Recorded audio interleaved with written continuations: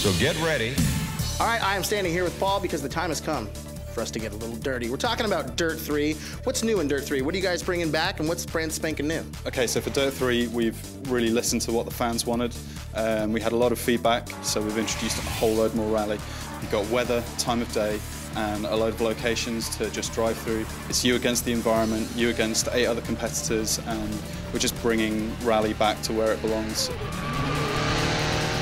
Now, with the weather system, obviously it's going to play a huge difference in the way we drive around the tracks. Can you tell us how exactly, whether we're racing on dirt or whether we're racing on gravel? Each surface type will have a weather variant applicable to it, so you end up in a situation where your visibility's down, you're trying to cope with slippery friction conditions, but again, as a rally driver, it's your job to get on with that and deal with those conditions, so you've just got to do the best you can. Now, how exactly does time of day affect something like a rally race?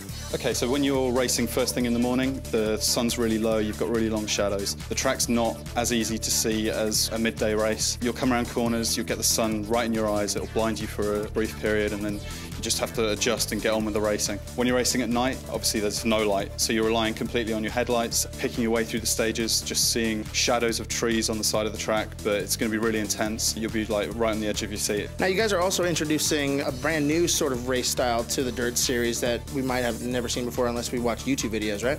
Absolutely. Gymkhana started off as an event that amateurs would do in car parks. They'd essentially set up some cones, just drive their cars around, try and get around a course in as quick a time as possible. We were desperate to get it into the game, so it was the next logical choice to take Gymkhana and put it into Dirt 3. You had a chance to play it earlier on today. There's some great stuff that you can do in the environments that we've set up for Gymkhana, and we're creating a whole scoring mechanism for it as well. So players are going to get a chance to drive this new discipline, to appreciate the nuances of setting up these really technical tricks, but also to just have that fun of creating their own set routes through these crazy environments and just having great fun.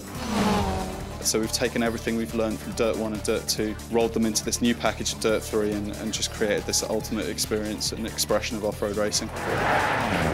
So whether you're a rally fan from way back in the day or you're just a brand new rally fan, you think you have what it takes, Dirt 3 might get a little dirty though. Bring a towel. So get ready.